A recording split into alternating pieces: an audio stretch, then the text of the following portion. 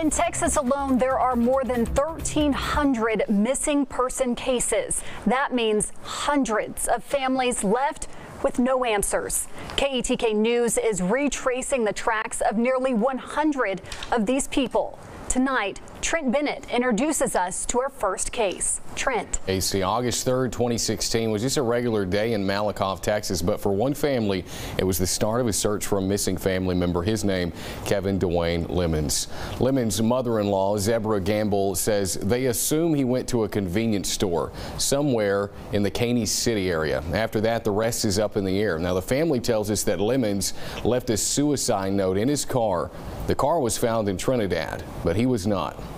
I didn't notice anything out of the ordinary. And he just said, "Oh, I forgot cigarettes. Could I run back and get a pack?" And I was like, "Sure, go ahead." But the car was locked.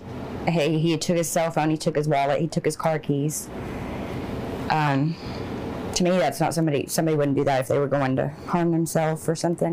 Lemonds, as you see there, was a father. This letter around Christmas from his son saying, "Dad, I don't know where you are, but I hope you have a good holiday." We have nearly 100 other unsolved mysteries like Lemonds. All you have to do is go over to our website. You'll see vanished, missing in East Texas with each name and the individual with the information that we have been able to attain here in our newsroom. Reporting live in the studio, Trent Bennett, KETK News.